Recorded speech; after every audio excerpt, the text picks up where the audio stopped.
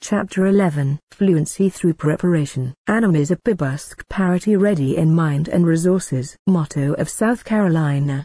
In omnibus negotiis prius quam aggrediare, adabenda est. Preparatio diligens in all matters before beginning a diligent preparation should be made. Cicero. De officiis. Take your dictionary and look up the words that contain the Latin stem. Flu. The results will be suggestive. At first blush it would seem that fluency consists in a ready, easy use of words. Not so. The flowing quality of speech is much more, for it is a composite effect, with each of its prior conditions deserving of careful notice. The sources of fluency. Speaking broadly, fluency is almost entirely a matter of preparation. Certainly, native gifts figure largely here, as in every art, but even natural facility is dependent on the very same laws of preparation that hold good for the man of supposedly small native endowment. Let this encourage you if, like Moses, you are prone to complain that you are not a ready speaker. Have you ever stopped to analyze that expression,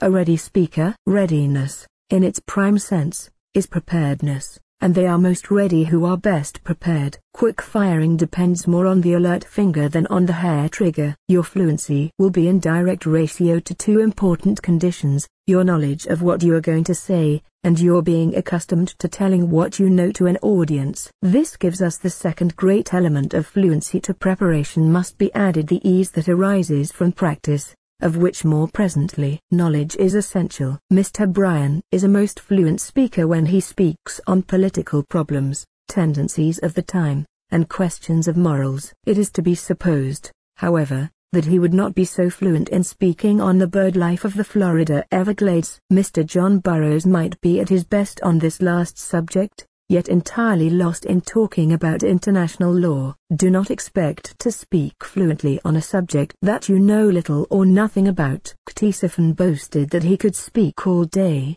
a sin in itself, on any subject that an audience would suggest. He was banished by the Spartans.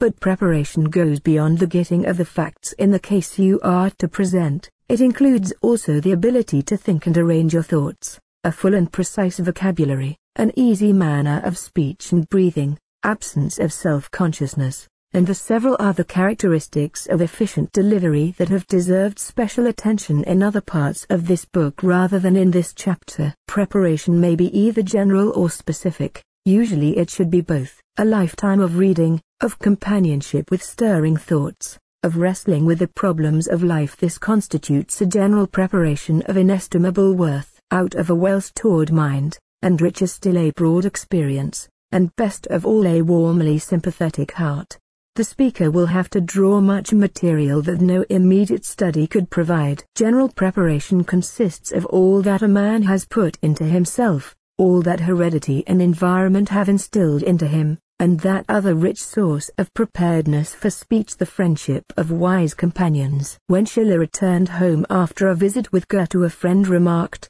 "I am amazed by the progress Schiller can make within a single fortnight." It was the progressive influence of a new friendship. Proper friendships form one of the best means for the formation of ideas and ideals, for they enable one to practice in giving expression to thought. The speaker who would speak fluently before an audience should learn to speak fluently and entertainingly with a friend. Clarify your ideas by putting them in words. The talker gains as much from his conversation as the listener. You sometimes begin to converse on a subject thinking you have very little to say, but one idea gives birth to another, and you are surprised to learn that the more you give, the more you have to give. This give and take of friendly conversation develops mentality, and fluency in expression. Longfellow said, "A single conversation across the table with a wise man is better than 10 years' study of books." And Holmes whimsically yet none the less truthfully declared that half the time he talked to find out what he thought, but that method must not be applied on the platform. After all this enrichment of life by storage,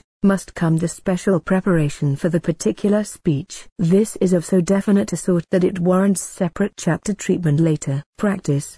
But preparation must also be of another sort than the gathering, organizing, and shaping of materials. It must include practice, which, like mental preparation, must be both general and special. Do not feel surprised or discouraged if practice on the principles of delivery herein laid down seems to retard your fluency. For a time, This will be inevitable while you are working for proper inflection. For instance, inflection will be demanding your first thoughts, and the flow of your speech, for the time being, will be secondary. This warning, however, is strictly for the closet. For your practice at home, do not carry any thoughts of inflection with you to the platform. You must think only of your subject. There is an absolute telepathy between the audience and the speaker. If your thought goes to your gesture, their thought will too. If your interest goes to the quality of your voice, they will be regarding that instead of what your voice is uttering. You have doubtless been adjured to forget everything but your subject. This advice says either too much or too little. The truth is that while on the platform you must not forget a great many things that are not in your subject,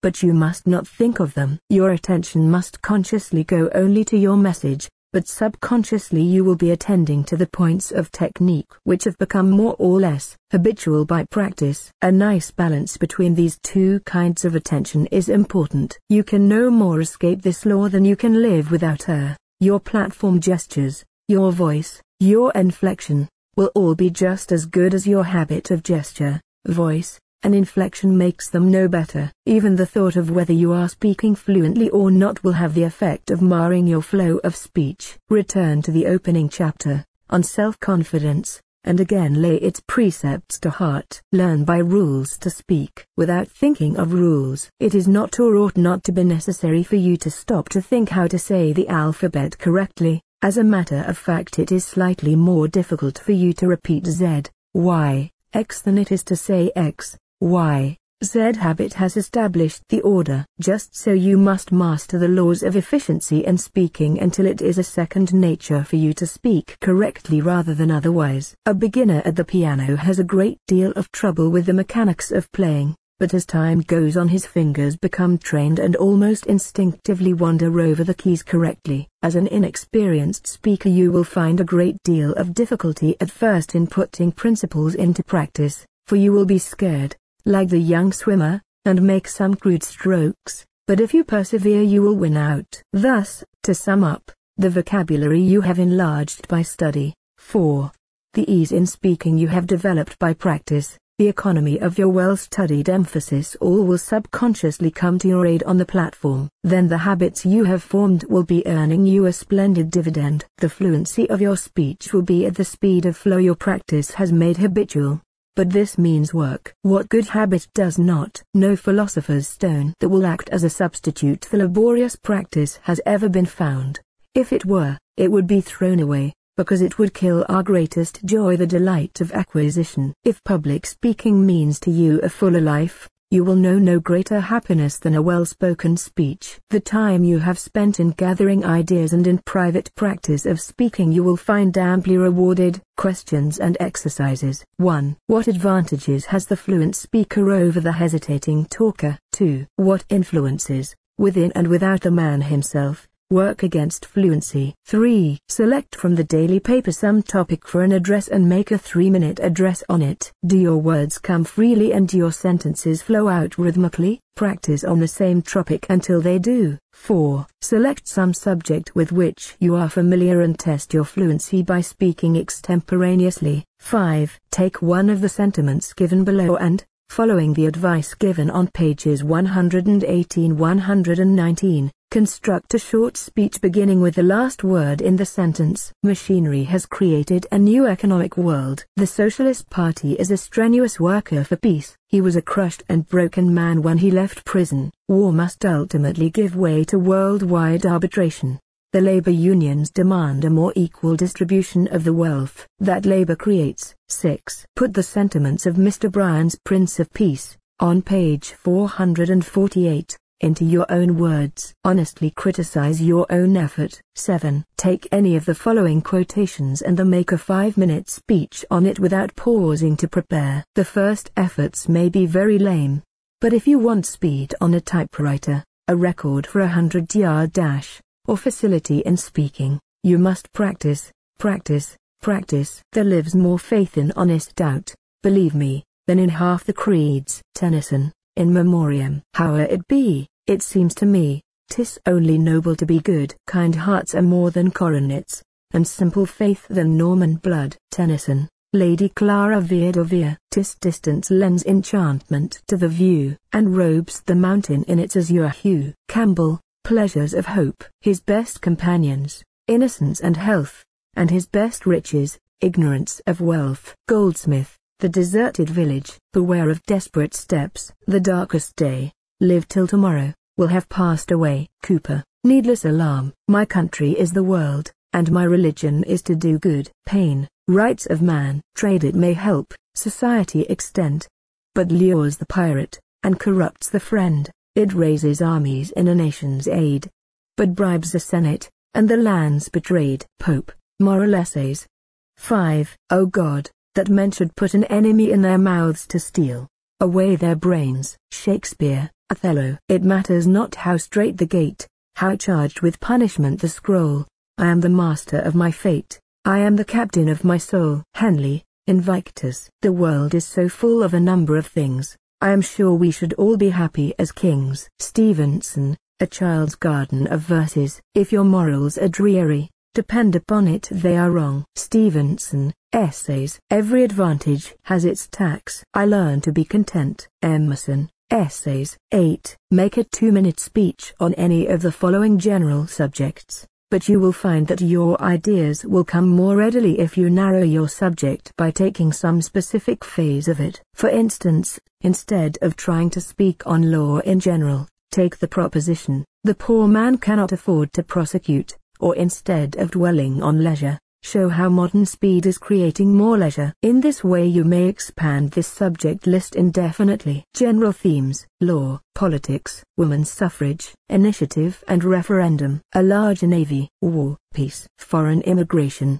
the liquor traffic, labor unions, strikes, socialism, single tax, tariff, honesty, courage, hope, love, mercy, kindness, justice, progress, machinery, invention, wealth, poverty, agriculture, science, surgery, haste, leisure, happiness, health, business, America, the Far East, mobs, colleges, sports, matrimony, divorce, child labor, education, books, the theater, literature, electricity, achievement, failure, public speaking, ideals, conversation, the most dramatic moment of my life, my happiest days, things worthwhile, what I hope to achieve, my greatest desire, what I would do with $1 million. Is mankind progressing? Our greatest need. Footnotes. Footnote 4, see chapter on increasing the vocabulary. Footnote 5, money.